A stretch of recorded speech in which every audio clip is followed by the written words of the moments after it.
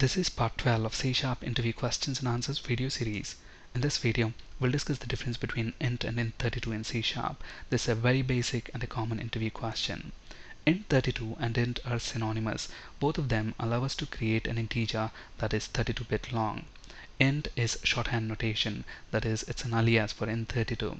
When declaring an integer in a C# program, most of us prefer to do it using int keyword over using int32. Now, whether we use int keyword or int32 to create an integer, the behavior is going to be identical. In both of these cases, we are creating an integer variable that is 32-bit long. Let's flip to Visual Studio. So to create an integer variable, it's very common for us to do something like this: int I equals 10.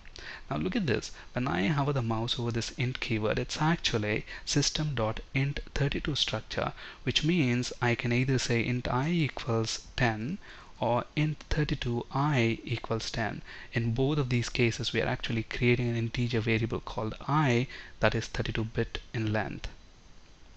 Now, the only place where int32 is not allowed is when creating an enum. Now, to create an enum, we would do that using enum keyword followed by the name of the enum. Let's call it test. And by default, the underlying type of the enum is going to be integer, but let's say we want to be explicit about it and we want to specify the underlying type. Now let's use int keyword like that, and then let's say member is xxx and the value is 1. Now look at this. When I build the solution, notice the status bar: build succeeded, no compilation errors. Now again, if we hover the mouse over, notice that it's actually system.int32 structure. So if I use int32 instead of int, look at this, we have that red squiggly there, which means we have a compilation error right away. So here, when creating enums, int32 is not allowed. We will have to use int. However, there are some minor differences between int and int32. One of the differences in readability. When we use int32, we are being explicit about the size of the variable. Okay, and to use int32, either we need to use using system declaration, or we have to specify the fully qualified name, that is system.int32, whereas with int keyword it's not required. So look at this, we already have this using system declaration here. And since we have that using system declaration, we don't have any compilation error if we build this.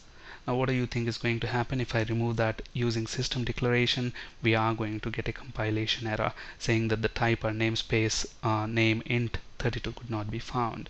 Okay, so one option is to use that using system declaration, or we have to at least use the fully qualified name, that is system.int32.